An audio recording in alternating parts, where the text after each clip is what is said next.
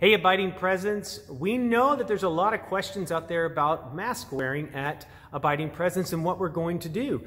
Currently, when you come to the campus of Abiding Presence for worship before any activities, we ask that you wear a mask.